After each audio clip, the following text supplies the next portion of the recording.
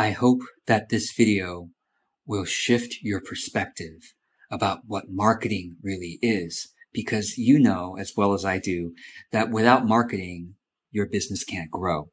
But most of us dislike marketing, and hopefully what I'm about to share with you will shift your perspective about it. So instead of thinking, I need to get so many followers or email list subscribers in order to reach my business goals, instead of that, I encourage you to think about, how do I reach my 100 true fans? What's a true fan? A true fan is somebody who naturally, just by their constitution, enjoy who you are naturally. When you express yourself authentically, you put out this energy signature that is unique, truly, and that your true fan automatically senses as something real special. Your energy signature is not going to attract everybody. And by trying to attract everybody, you dilute the power of your energy signature so that even your true fans don't really sense who you are. But if you are willing to continually dive into your authentic expression, to practice, to explore, to try different things, and to sense more and more into what is authentically powerful for you, whether that's being loud or being quiet, right? Authentic power can mean a variety of things. It can mean that somebody is very colorful, or somebody is relatively grayscale, but that's their authenticity. It doesn't, right?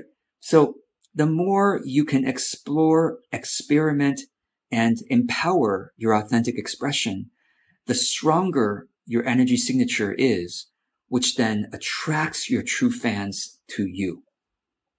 Because even one true fan will then spread the word and spread your energy to others who are like them. And then your audience starts to grow. So imagine you had 100 true fans. And what is a true fan? Again, someone who naturally enjoys who you are. And therefore, many of your true fans will purchase many of your products and your services. Not all true fans, but many of them will buy just about everything you sell out there. So if you had 100 true fans, let's say, and each of them on average, paid you, let's say you, have a group program, and your group program is $100 a month. Okay. You've had 100 true fans. They're buying your group program. That's $100,000 a year, 6-figure income with 100 true fans. Now, even your group program is $50 a month, or it's still $100 a month, but you have 50 of your true fans buy it. That's $50,000 a year, just about. $60,000 a year, right?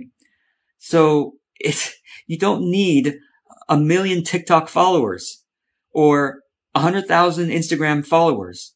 What we all really need as solopreneurs, particularly, is those 100 people that we really care about, that we really get to understand, and dare I say, love them with our mind and our heart, so that we really understand what delights them, what their needs are, what lights them up, essentially.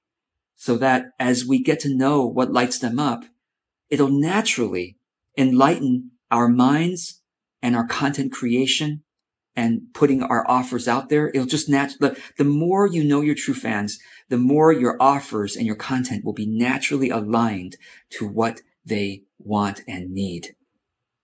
And so it's a much saner approach to marketing.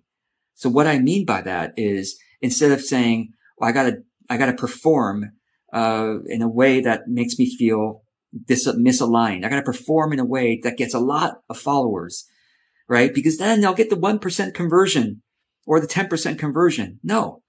Instead, let me continually figure out more of what is my authentic power and express that so that I get my 100 true fans. Because those are the ones I really can care for. Start with one. Maybe you have one follower who's a true fan. Get to know that person. What really delights them? What are they struggling with? Especially regarding the kind of stuff you provide. What have they tried that hasn't worked? What do they think might work? Right? And what is the, what is the product, the service that they would love for you to provide? Get to know them, get to know their wants and their needs. And the more you do, the more you'll naturally create things that are aligned for them. And then they will tell their friends who are likely to be just like them, and they will tell their friends, et cetera, et cetera. So it's a much more truly heart-based way of doing business instead of the typical way of marketing that's all about getting traffic and learning persuasion psychology. Ridiculous. Because with your true fans, you don't need persuasion psychology.